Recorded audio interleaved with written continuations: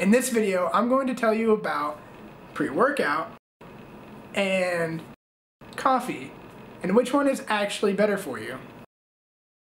Okay, so if you're anything like me, when you walk into GNC, I get a little bit overwhelmed by all the supplements they have. On top of that, the guy behind the counter is pressuring you to buy more stuff, and you don't even know what you're looking for. Well, there's plenty of reasons why channeling your inner basic white girl can actually help your workouts. Pre-workout can get so expensive. I've seen pre-workouts go for around $45 all the way up to $100. Coffee only costs like $7 to $10, which is way cheaper than pre-workout. Okay, so this is your average pre-workout nutrition facts. Look at that. It's just loaded with chemicals, sugars, dyes, all these extra calories and things you don't need in your body. Here's what black coffee contains on its nutrition label. Virtually nothing.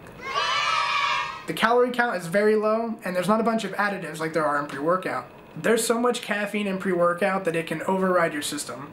One serving size can have up to 3 times what 1 cup of coffee has. All that caffeine will make you really dependent on the pre-workout, so it's a lose-lose for you. You're crashing harder after your workout, and your body is becoming more and more addicted to this caffeine, so you're going to keep throwing this ridiculous amount of money to buy this stuff. There's only about 4 to 10 calories in black coffee, depending on which brand you use, and there's no added sugar or crazy chemicals added into it. As long as you stay away from the creamers and added sugar, you'll get just as much caffeine as you need for your workout, and you won't break the bank while doing it.